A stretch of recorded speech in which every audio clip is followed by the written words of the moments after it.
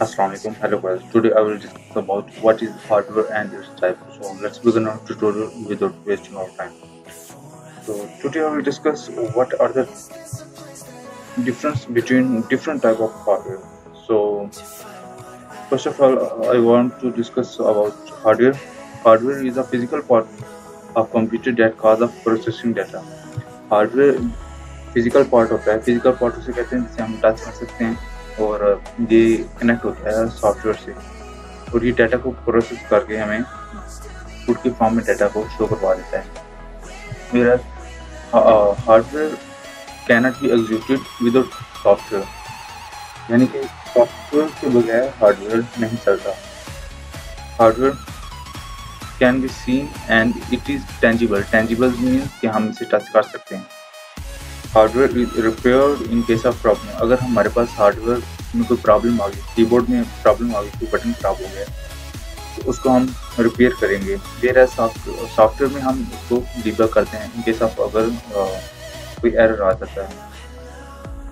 Hardware is replace if the problem is not solve. अगर हमारे पास यानी कीबोर्ड खराब हो गया तो उसकी प्रॉब्लम रिपेयर करने से भी हमारे पास सही नहीं हुई तो उसको हम रिप्लेस कर देंगे।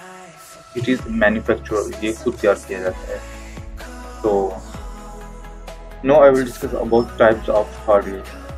तो there is main 4 type of hardware. The first type is that input devices. Input devices में हम क्या करते हैं? Input devices enable the user to inter information and commands into computer.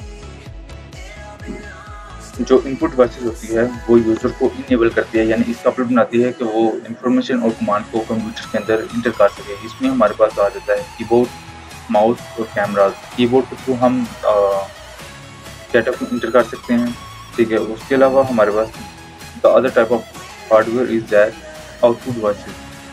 Output devices हमारे पास क्या काम करती है? Output devices are use to supply और डिस्प्ले प्रोसेस डाटा। जो हमने इनपुट डिवाइसेस की मदद से डाटा को इंटर कर दिया है, उनको प्रोसेस करके वो हमें डिस्प्ले में शो करवा देगी हमारी आउटपुट को। उसमें हमारे पास क्या आता है? Monitor, printer and plotter. इन सब का मैं सेपरेट से ट्यूटोरियल बनाऊंगा, like monitor and it's type, printer and it's type, तो प्लॉटर एज वेल।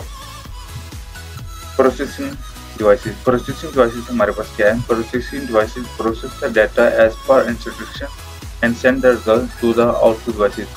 यानी कि इनपुट डिवाइसेस होता है कि हम डाटा इंटर कर रहे हैं, आउटपुट डिवाइसेस होता है कि डाटा हमें डिस्प्ले पे शो हो रहा है। वेयर एज प्रोसेसिंग डिवाइसेस होता है कि जो हमने डाटा प्रोसेस किया है उनको इनपुट और आउटपुट डिवाइसेस के दरमियान जो प्रोसेस हो रहा है, यानी कि इंटर करने के बाद जो हमने प्रोसेस किया है और आउटपुट शो करवाया है, उसको हम प्रोसेसिंग डिवाइसेस कहेंगे, जिसकी मदद से हम डाटा को प्रोसेस करते हैं। उसमें हमारे पास CPU यानी CPU central processing unit, GPU graphic processing unit and the other one is that video card.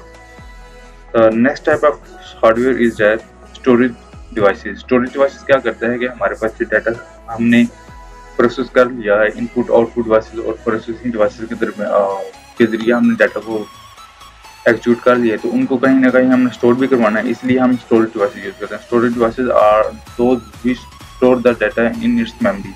अपनी मेमोरी में डाटा को स्टोर करने के लिए स्टोरेज डिवाइसेस यूज की जाती है। इसमें हमारे पास रैम आ जाती है। रैम हमारे पास वोलाटाइल होती है, यानी कि हम जब भी कंप्यूटर को ऑन करते हैं, जो हमारे पास कोई भी टैब ओपन होता है तो उसको हम ऑन कर कंप्यूटर को हम शट डाउन कर देते हैं, तो हमारा डाटा लॉस हो जाएगा। Where as Rome is the non volatile memory, तो इसको हम रीड ओनली मेमोरी, जिसमें हम डाटा को रीड कर सकते हैं, राइट नहीं कर सकते। तो ये हमारे पास डाटा को परमानेंटली स्टोर करवा सकते हैं, ठीक है। जब हम कंप्यूटर को शट डाउन कर देंगे तो तभी हमारे पास डाटा सेव रहेगा। Where as USB universal serial बस, ये इम्पैक्टेबल होती है।